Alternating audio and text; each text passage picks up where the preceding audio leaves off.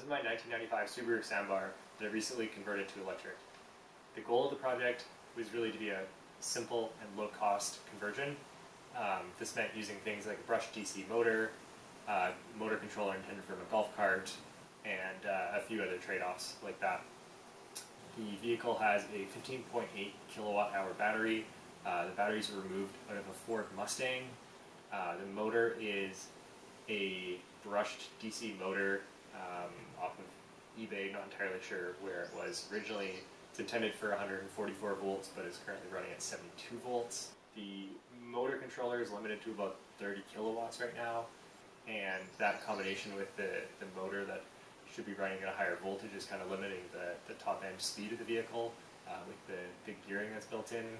The motor goes right into the existing manual transmission. The BMS for the batteries is from Thunderstruck, that along with the TSM 2500 charger. There's also an onboard Linux computer that is collecting data from the various devices on the vehicle. There's a GPS on the roof providing speed and location data.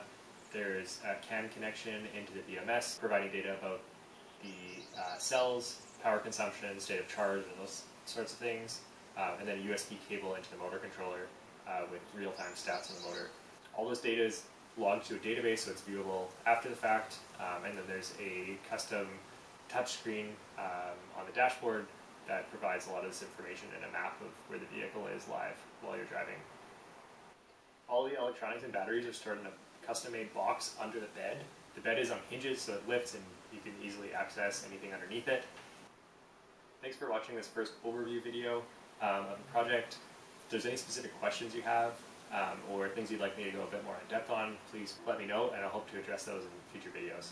Thanks for watching.